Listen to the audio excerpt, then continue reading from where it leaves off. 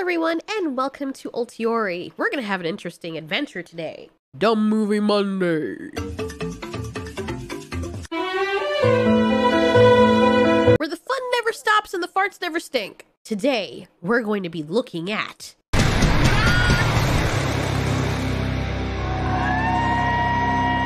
You probably already know what type of movie this is gonna be. You see, the best thing I have to say is the animation for the intro of this movie is just A1. If the whole movie was like this, dude, this would have been amazing. Please, don't let me dissuade you though from joining in on this adventure because it's still worth your money. You need to be throwing money at these people seriously. This is an adventure you're never going to forget. The intro gives a little backstory on the llamas and where they came from. They're apparently aliens. They each get into these little barn-like things and fly off somewhere. This is a llama that we have going to our planet. Why? I don't know. They also hatch out of weird little furry eggs, and they have special powers. It's like a gothic My Little Pony. I don't know why they all look like horse trailers, but it is what it is. They also sound like horses, which is weird. Of course, you have Spaceman walking on over here trying to fix stuff, and then the llama collides with him, and he dies. His first victim, this llama. Didn't they already do the intro? An old couple is farming. They take a break, ready to pack it in. Oh my God, you see that? What? That. Credit to the llama. I can see why they wanted to make this movie because the llama, for some reason, always looks creepy and pissed. But you see, our beautiful little characters who don't know how to act literally have no idea that this is an alien llama. Also, this woman is supposed to be the grandparents of a much older woman, or sorry, the mother of a much older woman that we see later on. Like, they look like they're in the same age range, so I don't know what's going on here. I think they just casted people and they're like, to hell with it. At night, the couple settles down. They have no idea that the llama's stalking them and is in their home. But they find out real quick. They die, and their child, their daughter, and the grandkids have to come and sit the house. Dad didn't show. Why would he show? It wasn't his parents' funeral. What was he doing? Daddy's being naughty. That's enough talk about your father. See what I'm talking about? This woman looks way older, but you know, whatever. The son looks like something's wrong with him. Either he's just really socially awkward or just really awkward. The mother just tells him to be good, and of course the sister's like, I'm gonna call all my friends. Ian, it's Mel. Hey Sheila. Hey Trish. Sebastian. Amanda. Barney. You wanna come to a party tonight? The llama, of course, is still stalking around the culprit. Hey Ted. Hey Emily. Are you free? Who cares if your dad died? Come to my party. Hey Sarah. Hey Zeus. Hey Cassie. Hey. This goes on for quite a while, I promise you. So the sister invites all her friends, and they're the weirdest group of people I have ever seen. I'm not all about parties, but I can promise you that this party scene is the best thing that happens in this entire movie. Some weird shit goes down here. Most of the footage for this movie are in these scenes for the party. Drop your drawers. There's no way those are the house rules. House. Jordan Peele over here tries to be the life of the party. By the way, I feel bad for this person because she's like obviously trying to hook up with the sister the entire night. And she's usually on her own, but then she nabs someone, but right before she nabs someone, her dirty sponge gets covered in vinegar.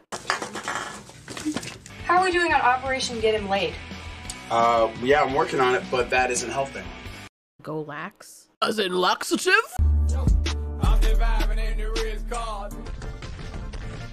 I think it's nice that she's trying to get her brother hooked up with someone since he's never had that. And she asked the guy to make sure that it's not someone who's been around the road so many times. But he says, I have the perfect person. The cherry picker. She picks their cherries and breaks them in. And it's all cute and wholesome until they just start breaking into song or actually breaking into dance in the middle of when they're speaking. And then just some weird, like, I don't even know how to tell you how this movie's going because I have no idea myself.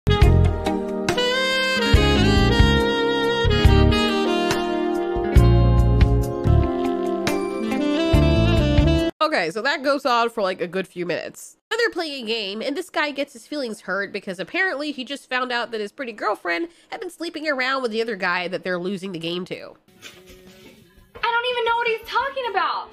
Babe. I feel so bad for the guy, but considering who he chose. She's all proud about it too. She doesn't even care about his feelings. But while all that's going on, everyone is getting more plastered. The brother is trying to get these people to respect his grandmother's house. And also because they're planning on selling the house, he doesn't want it too messed up. Now, to be fair, they're just sitting here, but he is policing the hell out of everyone. What is that smell? What are you talking about, man? It smells like skunk. It smells kind of like Dad's lady friends. But don't worry, it'll be a happy ending for him. Literally. They're bringing more people to the party. Party looks lame to me. I mean, the only party that I think is a good party is if we're having a tournament of Super Smash Brothers. Anyway, she calls her friend or texts her friend to ask if she's coming. This is important because this is where we'll meet the alien once again. This part I just don't get though. The girl is texting while she's driving, but she's looking up at this, like at what we're looking at, you know, the text that we're seeing. This girl's texting and she's looking up. Okay. At first I was confused because I'm like, is it just me? Like, am I not processing what's going on here? But no, they're texting and they're just staring at... Okay. Unfortunately for Sarah, she is not going to make it to the party.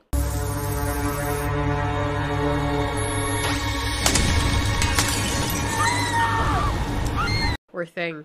You should have just gone around the llama. Meanwhile, the guy comes back and he's like, no, you know what? I'm gonna get to the bottom of this. He texted you a couple times. I mean, I don't know. He's probably just checking to see how I'm doing. Your ex-boyfriend is not supposed to text you, period. It's not like it meant anything. Yeah? This shit needs to stop. Okay? Okay. Oh my god. I'm trying so hard. This is a great movie. This guy goes out to pee and he gets first look at the llama. Now this shit is scary as hell. If I was out here and I didn't know that there was something else on the other side of the fence, and then I see this thing with this long ass neck and head with glowing red eyes like Superman PMSing, I would lose my shit too. He runs back inside and tries to tell everyone what he saw, but of course nobody believes him. After all, they've all been just, you know, so they're probably not the best judges of what they've seen with their own eyes. The boyfriend goes out to take his own little smoke. He's hurting over what his girlfriend did, and I honestly feel really bad for this guy, but he didn't get the news that there was a killer llama out here. Wildebeest before. Hey buddy, wanna hit?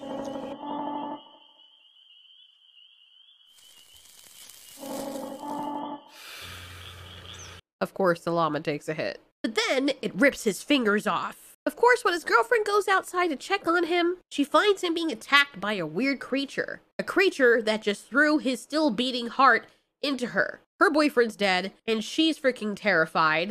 And I don't know why she's sitting here holding the heart. Like, what are you doing? What? Throw it away and run. Go get help. Oh, I just don't get these people sometimes. It's horror movies. They have to die. It's like, they're so stupid that you wish for them to die. You don't feel as bad when it happens because you basically justify it happening and say, yeah, they kind of did that to themselves. They had it coming. The llama hits her to the ground and then... Oh my god. I'm trying so hard to hold on. I'm gonna skip through a whole bunch of this because you guys have to look at this adventure for yourself. Trust me. But this is the worst beating I have ever seen in a monster movie. The llama is beating her up like it's...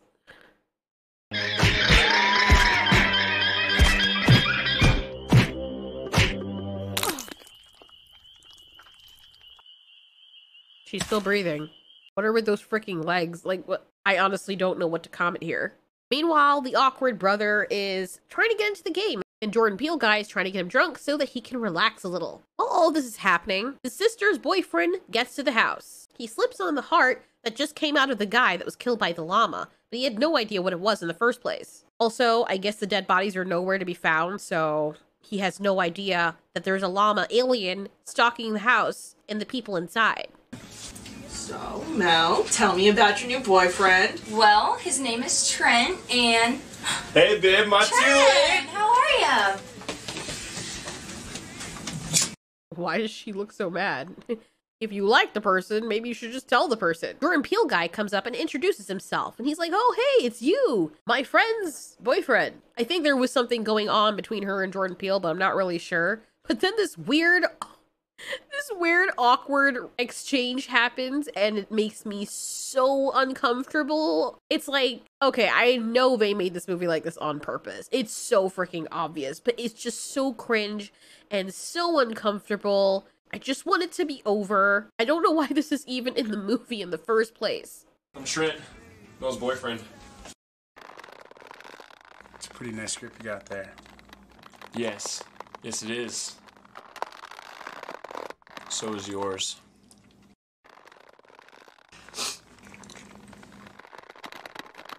Creature in existence. Measure your dicks. Some other time then. Okay. So, Jordan Peele guy is like, there's a hot tub. I just found out from your brother. We should take the party there. Meanwhile, Sister and Trent get a room, so they will not be joining the hot tub. This is where the brother pops his cherry.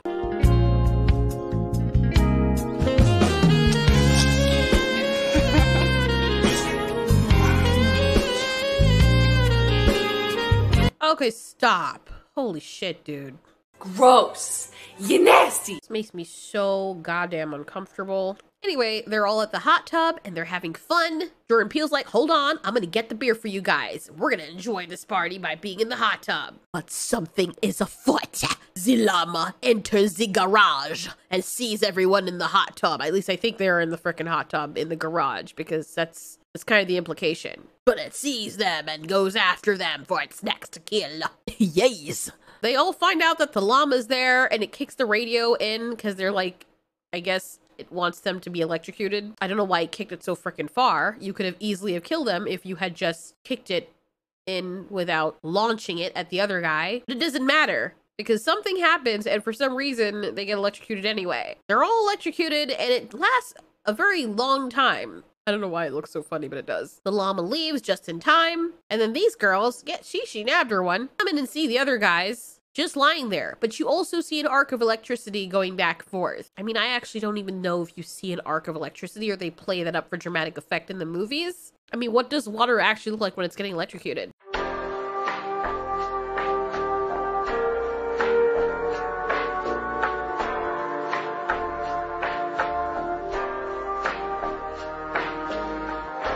I couldn't find anything where you actually see electric arcs through water. But still, dude, if you see everyone jigging around in there, aren't you gonna wonder? The fact that these girls aren't even concerned with what's going on in the pool is a test to how ridiculous these people act on a regular basis. Of course, they go in, even though these guys are sprawling, and they're just like, forget it. Put our feet in, and let's die together. Jordan Peele discount person tells them that everyone's dead in the hot tub. Yeah, I'm a man now. Okay. Now that he is a man, he acts like a total jerk. I don't really think he's acting like a jerk. He's just acting very logical and tells everyone that they should go outside where there's a signal to call the cops. No one ever thinks to check if there's a landline until like way later. Nobody has any signal and they're stranded in this farm area. They have no idea who killed those people. Mom's ass, okay? Okay. That literally that scared me just a tiny bit. Jump scare just a tiny bit. But you see, Jordan Peele had the right idea. And this girl is like, look behind you. Ew, why are they screaming like they have cotton stuck in their throat? Jesus Christ, dude. This was really hard for me to watch. It's so dumb. Thank you for suggesting this, by the way.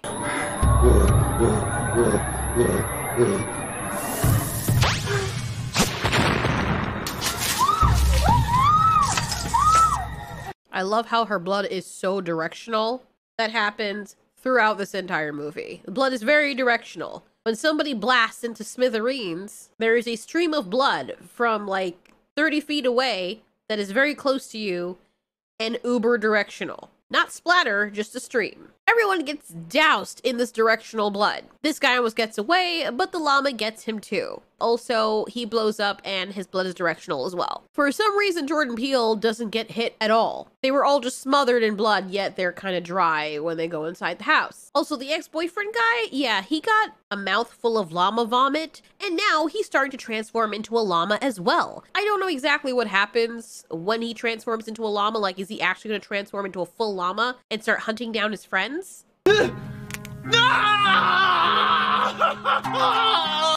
Yo, the leg, your white leg, it's tied up. We can see the ropes. They're holding it together. That's not fur.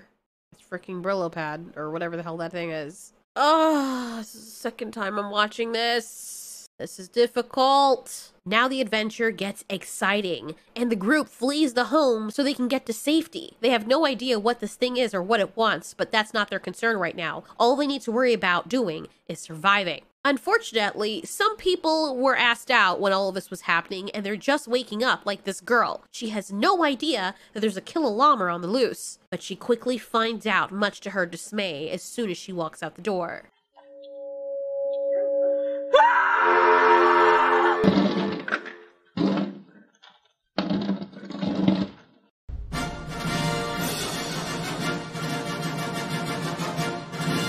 The brother and sister call their father, who was still fooling around from like daytime to evening time, to see if he can help. The llama fells trees. The llama is tearing these guys up. Meanwhile, old boy here is turning into a llama himself, and the group agrees that he shouldn't come anywhere near them. He should stay with a llama because he's turning into one. To tell the truth, I wouldn't trust him either. I also like how sometimes the red eyes don't exactly match up with what they're supposed to put it on. Like his eyes are closed here, yet the red glow is still on his face. He starts transforming even more into the llama and is so scared with what's happening. Now, what you're about to see is like the coolest thing ever. I don't know who did the animations on this thing, but this should have been the entire movie. This was freaking awesome. I want to follow this person or these people who worked on the animation for this segment and for the intro of LLAMAGEDDON, because this looks badass.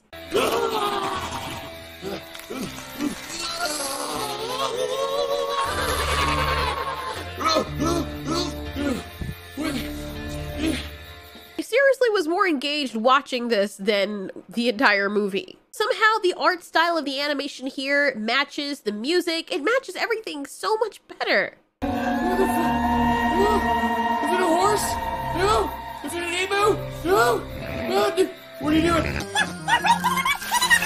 The brother and sister and the Jordan Peele guy run to the spaceship they find out in the open field. Despite it looking just like a horse trailer with wings on the side, they immediately go to the conclusion that it's a spaceship. Jordan Peele is dead. He sacrifices his life so the others can get away. The dad comes along and tries to help. I don't know how he knew where his kids were, but he does, and I don't know why he's feeling up this thing's body juices. And of course he does the old trope where he tastes it, having no idea what the hell it is. Meanwhile, this guy is giving birth. Or laying eggs.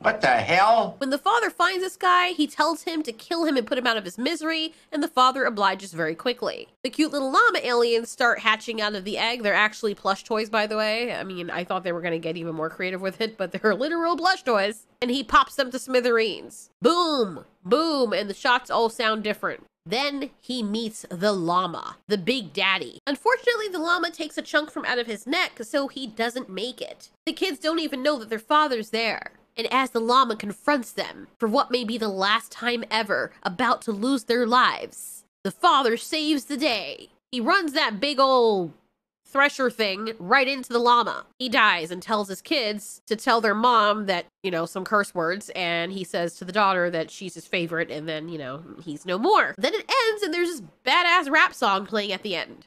And I honestly thought when it started playing that I was listening to an offshoot of Slim Shady.